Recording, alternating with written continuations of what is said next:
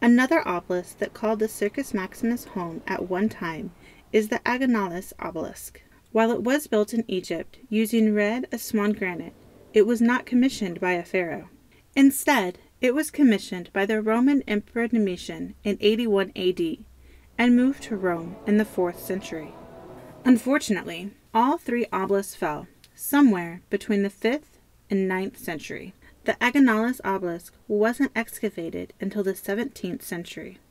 Pope Innocent X Pamphili had the obelisk unearthed and moved it to the Piazza Navona, and like Pope Sixtus V, made it more Christian with a dove, but also added a personal touch with the olive branch, which is part of his family crest. Bernini designed the Fountain of the Four Rivers to support the obelisk.